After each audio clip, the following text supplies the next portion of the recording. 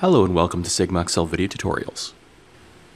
This is a brief tutorial video on how to open SigmaXL, activating, deactivating a license, what to do if you run into issues, and a few other topics of interest. There are three ways to open SigmaXL. Probably the easiest is to use the desktop icon.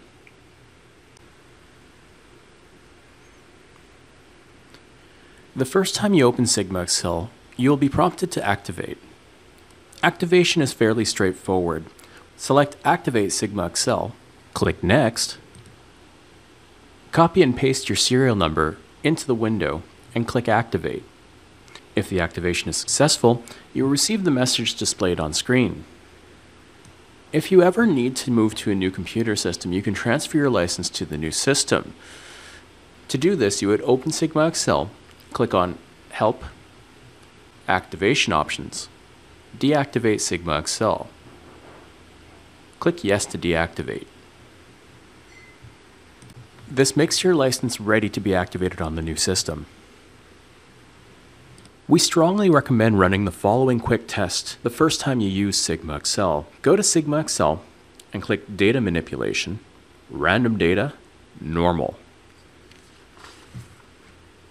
Click OK on the default settings. The results should show you a column heading with 100 numbers. This means that our statistical engine is running. If you get just a column heading, contact SigmaXL support. Support can be reached by phone toll-free at 1-866-475-2124, by email at support@sigmaxl.com, by submitting a support ticket, or on our website through live chat. Stat column format is the recommended format for use with SigmaXL. Note that all pertinent information is provided in each record or row. Also note that only one row is used for column headings, labels, and there are no blank rows or columns. Each column contains a consistent format of either numeric, text, or date. The use of column headings is recommended. Data can be pre-selected, or Use Entire Data Table can be checked in the Data Selection dialog box. This automatically selects all the data. When pre-selecting data, do not select the entire column or row in Excel, only select the cells that have the data.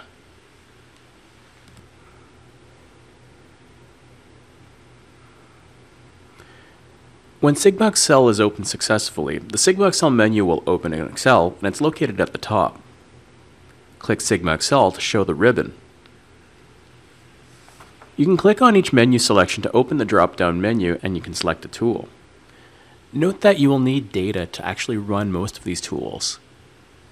If you're not sure how to open an existing Excel spreadsheet, it can be done using the Excel File menu. To open files in Excel, go to File, Open, and Browse. Open the file customerdata.xlsx. To create box plots, click SigmaXL, Graphical Tools, Box Plots. Check Use Entire Data Table and click Next. Select Overall Satisfaction and click Numeric Data Variable Y. Click Customer Type and click Group Category X1. Click OK. A box plot is generated. Descriptive statistics can be run by clicking SigmaXL, Statistical Tools, Descriptive Statistics. Select Overall Satisfaction and click Numeric Data Variables Y. Click Customer Type and click Group Category X1. Click OK.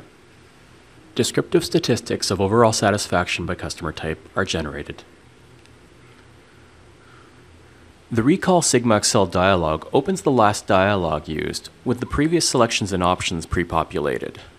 Recall is extraordinarily useful when a user wants to quickly change or adjust settings and rerun the analysis without having to start over. Here you can see that I've used Recall in order to select additional options in the Descriptive Statistics dialog.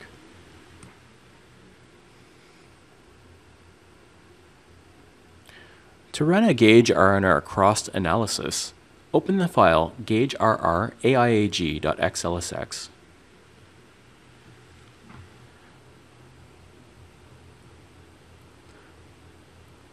Click SigmaXL, Measurement Systems Analysis.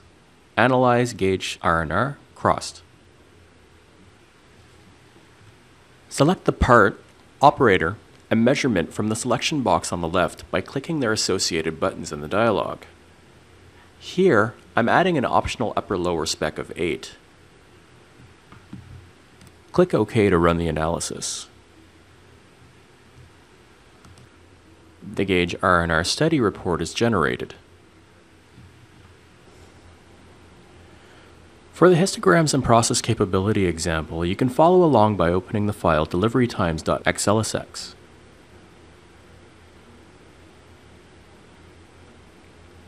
Click SigmaXL, Process Capability, Histograms and Process Capability. Select Delivery Time Deviation and click Numeric Data Variables Y.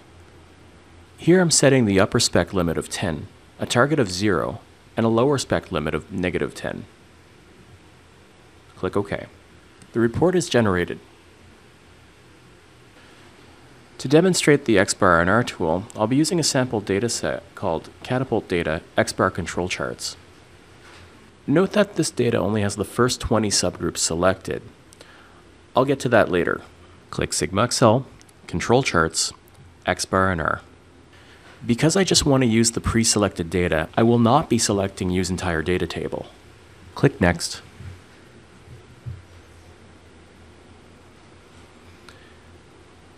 Select shots 1 through shots 3 and click Numeric Data Variables Y.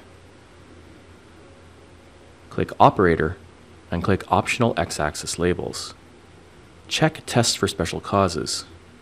Click OK. The XBAR and R control chart is generated with the Test for Special Causes report. Note that no tests are failing. Click on Sheet 1. There are 5 additional subgroups that we want to add to this control chart. Click on the XBAR and R Chart tab, click on SigmaXL Chart Tools, add data to this control chart.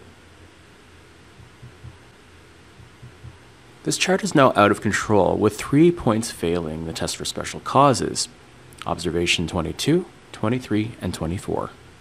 Note that the Chart Tools menu is only available when the worksheet contains a chart, like the XBAR and R chart in this example. If you're stuck or need additional resources, SigmaXL's Help menu is the perfect place to go.